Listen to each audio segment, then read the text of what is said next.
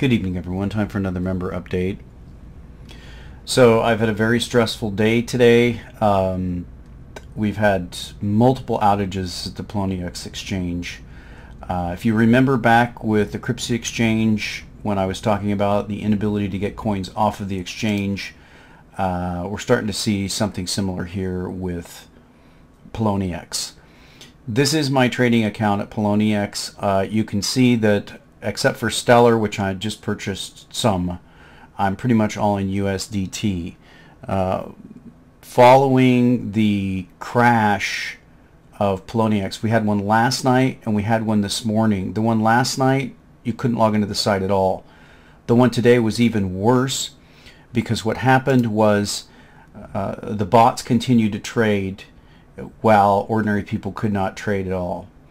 So there are a couple of real active coins I've been following. Stellar is one. I'm currently long just a little bit of it based on this breakout. But the action was mainly in Steam, and I was in Steam. In fact, this morning I was, let's see if we can find it here. This morning I was long Steam, and a lot of us were pushing it higher, and you can see here that, okay, this is last night's shutdown of the exchange, all those dashes where no one could log in. You see there's no volume. Then you can see that it rallied back up to where it was and it crashed. And this is something we see a lot with Poloniex, is that when something locks up, then it crashes. So I have very serious suspicions as to whether or not the exchange itself is involved with the trading. I'm pretty certain that with Cryptsy that was the case. I'm starting to suspect that's the case with Poloniex. Now, when I got up this morning, I saw this bottom put in Steam, and let me give you the long-term view here. Steam is it's a big mover, and the only issue is the move over, because once the move is over, it's over pretty much, and then move on to the next. But I played this rise. It's fantastic for buying breakouts and then selling quickly. I like to buy and sell really quickly and get out. I could make more money by holding, but when you're on an exchange that shuts down on you, it's very, very dangerous. Right now, you can see Ripple is absolutely exploding.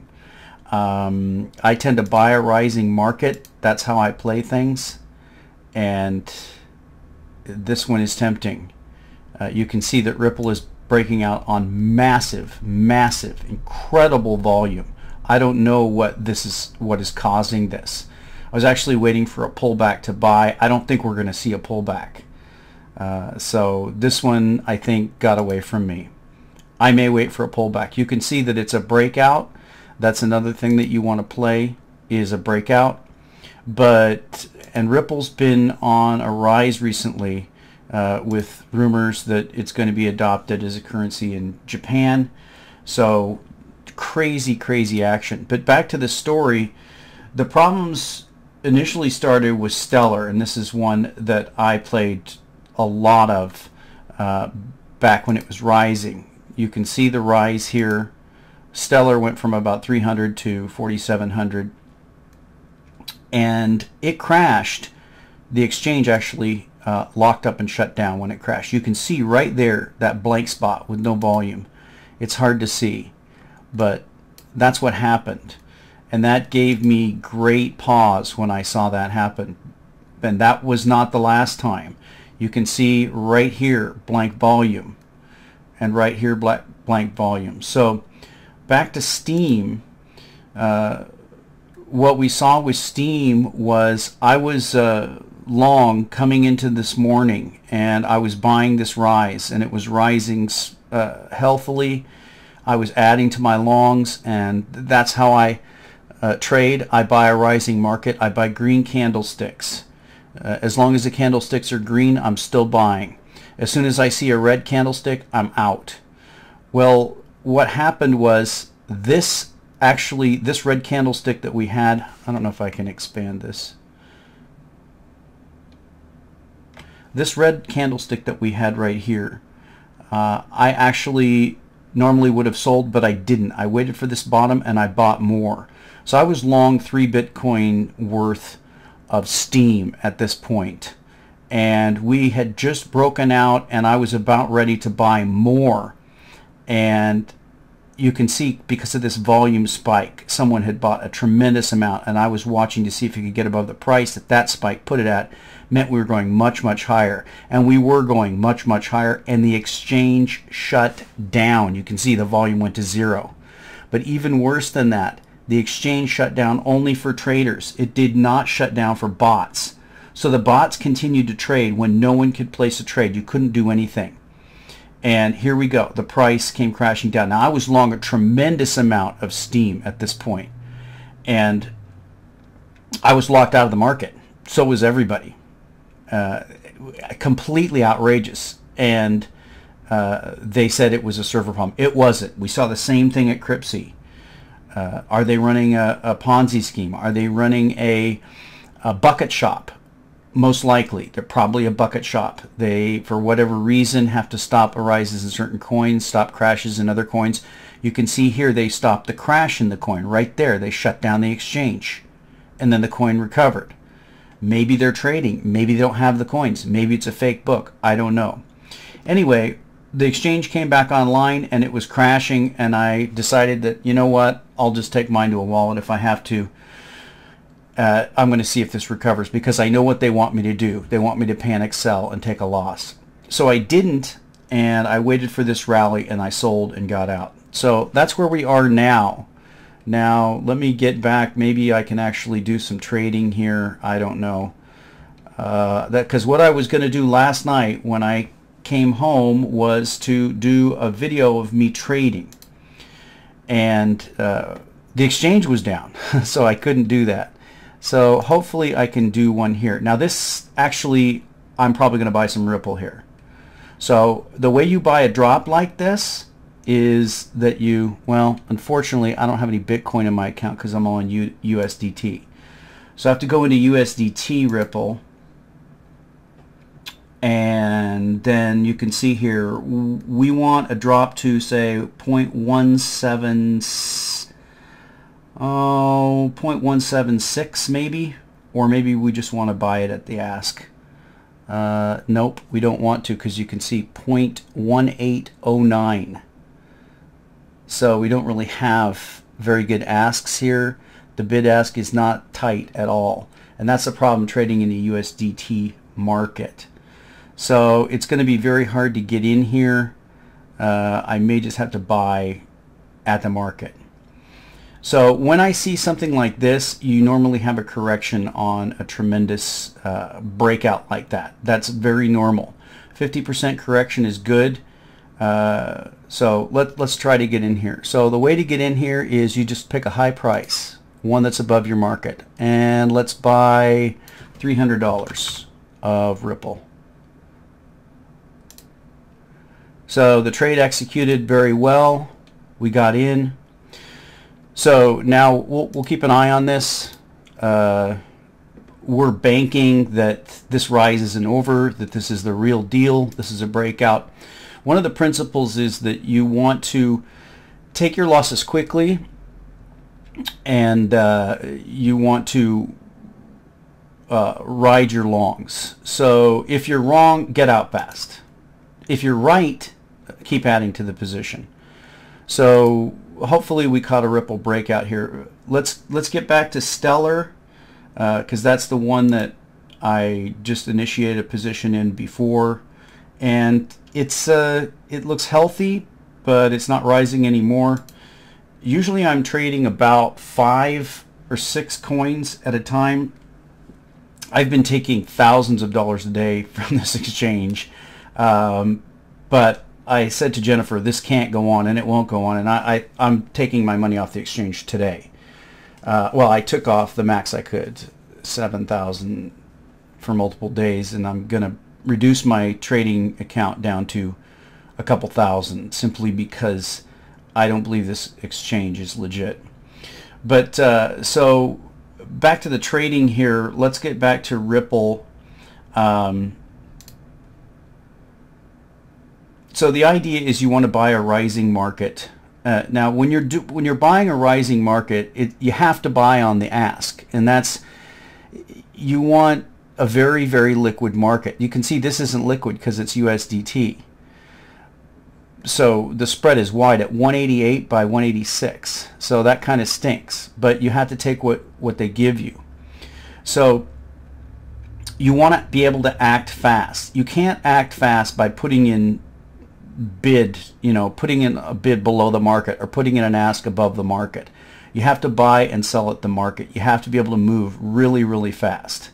So my bet here is that is a correction in a much larger breakout for Ripple, and I use kind of a unofficial time stop where if it doesn't do what I want it to do in X amount of time, I'm out. So the big question here when you look at the long term with Ripple is this going to new highs? Now, the way that parabolic markets work is that you think you've reached the top, but when you go to the next level of parabola, it goes even sharper. And we thought we reached the top already. Maybe we didn't. Maybe tonight is the night where we find out that we didn't reach the top in Ripple. So that's how you play it long. You can play it short. Like I said, I bought the dip there, which is not playing it short, but kind of getting in on a low. My favorite way to buy is to buy on new breakouts. Now, if you haven't read Jesse Livermore's Reminiscences of a Stock Operator, you need to read that book. That is the essence of perfect trading strategy. You have to come to understand that book. Because it teaches you how to buy a rising market, and that's the only way to make money, is to buy a rising market. Well, if you know fundamental values and you know something is quoted less than it's worth, then you can. But that silver is a perfect example of that. We know that silver is worth more than it's quoted. You still can't get the money that it's worth. So you're forced to buy a rising market and sell a falling market, and you have to buy the ask and you have to sell the bid. There's no other way. But you can make money that way, and I have been making money that way. But I'm afraid that I'm not going to be able to keep making money that way on Poloniex. I'm going to reduce this account down to, you can see that I've taken about 5,000 something today, and I took it yesterday, and I'm probably going to reduce this account down to about maybe 1,000 or 2,000. I would recommend that probably everybody else do the same, because I think this exchange is probably going to shut down. The type of bucket shop action that I've seen here is very, very shady. Now, the exchange I think I'm moving to is probably going to be Bittrex, but I need to see the volume increase more. The bid ask here, for one thing, the trading screen is wonky. It's crazy.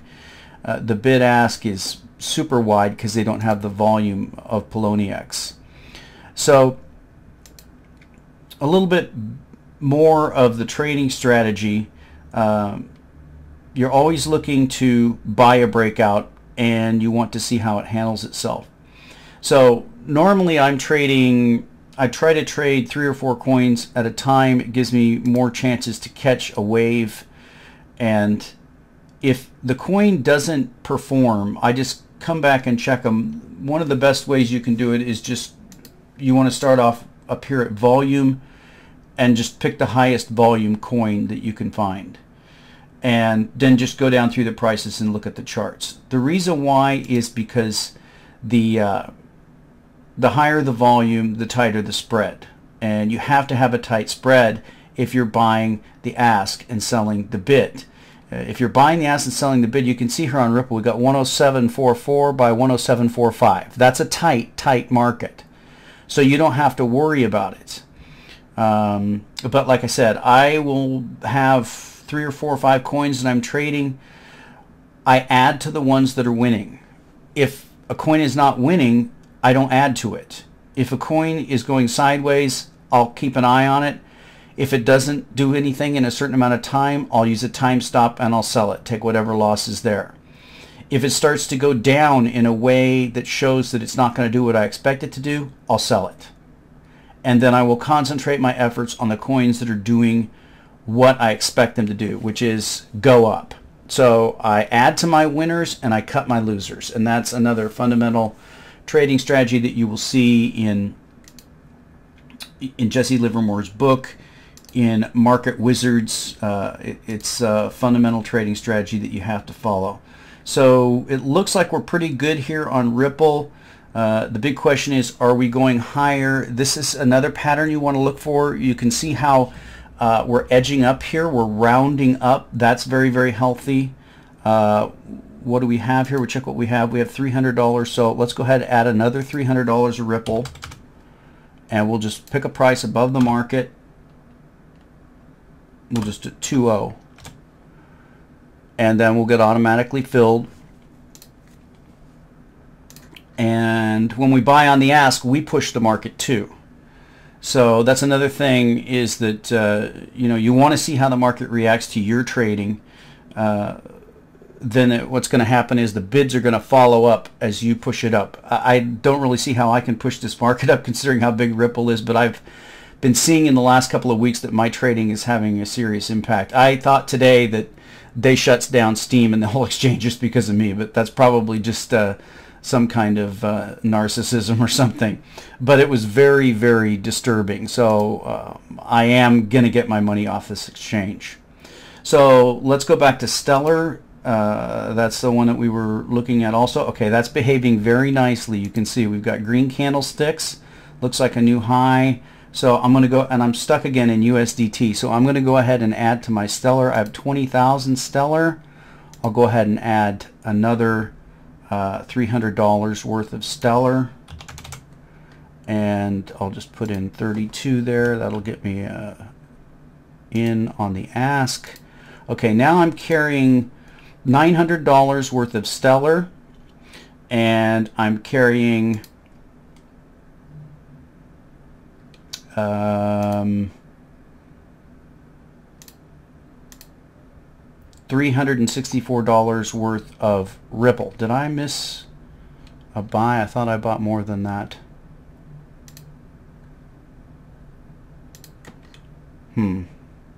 Okay, so yeah, my account really hasn't changed. Something is off here. I'll have to review the video. I thought I bought more Ripple. So let's make sure I don't have any open orders. I don't have any open orders, so it looks good. So let's get back to trading. I'm just going to probably trade out of these two, and we'll just see if they perform. Very, very big volume happening on Ripple. You can see this is an unprecedented sort of situation going on. That's very, very bullish. The people don't come in here and buy a whole bunch of coins unless it's a pump and dump, and that doesn't seem to be what's happening here. So let's get back to the USDT. Now, one thing I like to do is I like to sell in Bitcoin. So I'll come out of USDT. I protected my account today because the price of Bitcoin crashed after the exchange shut down. It was the craziest day. This was the most stressful day of my life. I can safely say that. So it was absolute insanity is the only way to describe it. And I'm done with this exchange. I recommend that you probably want to be done with this exchange as well. I believe they're corrupt. I believe that they are, it says I have, okay. I believe they're corrupt. Let's just leave it at that. So it looks like Stellar is still going the way we want it to go. We've got big volume. We've got a rising trend here, this rising arc. We've got new green candlestick. We're looking for a breakout. We want to see a breakout. We're already carrying a pretty big amount. So this is just short-term trading. You want to think about getting out, where you're going to get out. One of the things I like to do is sell on just a tremendous spike. When it's gone so high you can't even believe it, sell half because it might go higher. And then wait and see what it does. Sometimes you can add to your position. Sometimes you just have to sell out. It just depends. Earlier today with Steam, I had, okay, this is acting perfectly. Do you see that green candlestick? That's nipping up above the top here. So we've got big volume. We're going up. So Stellar looks good. I'm happy with that. Let's go back to Ripple. Okay, Ripple is looking good. The formation is correct. We have higher highs, lower highs. I'm sorry, higher highs and higher lows. That's how you get this this moving up trend. That's what we're looking for. We're looking for a breakout now up above. We want to get in the 20s. We don't with Ripple. I'm a little bit wary of it. I've got more Stellar because I know, for one thing, I know that Stellar has been absolutely crushed and destroyed. So one of the things I look at is where it is relatively in the long term. In the long term with Ripple here, we're looking to get to new highs. So hopefully we picked a spot where we can ride this all the way up. With Stellar, it has been absolutely crushed and destroyed. I think the top is in for a very, very long time. But that doesn't mean that you can't get fantastic bounces that you can play. And that's what we're playing right now. So it's looking healthy.